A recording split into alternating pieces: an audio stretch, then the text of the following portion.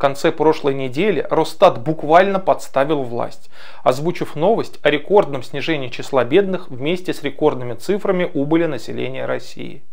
Прямая причинно-следственная связь между двумя этими событиями так и напрашивается. Совпадение, не думаю. Словно сбылась давняя горькая шутка о том, что власть борется с бедностью в России, не увеличивая их доходы, а с самими бедными, сокращая их численность. Как говорится, есть бедные, есть проблемы. Нет бедных, нет проблемы.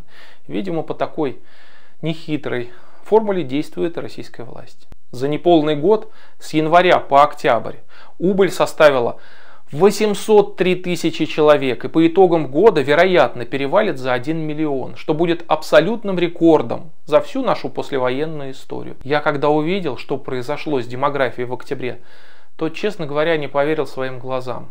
Никакие лихие 90-е и послевоенный голод 1947 года рядом не стояли с этими цифрами. Причина такого резкого роста давно понятна. Наполовину разгромленная путинской командой медицина просто не справляется с резко возросшей нагрузкой на остатки больничных мощностей и медицинских кадров. Это, конечно, огромные цифры, за которые кто-то должен понести персональную ответственность. А точнее не кто-то один, а вся команда оптимизаторов, начиная с министров и вице-премьеров. Самое плохое в этой ситуации, что убыль обусловлена главным образом рекордным ростом общей смертности населения России. 1 миллион 973 тысячи человек за 10 месяцев. Она превышает аналогичные показатели прошлого года на 311 тысяч человек, а позапрошлого года на целых 462 тысячи. По итогам всего года это тоже будет абсолютным рекордом с 1945 года. Дожили.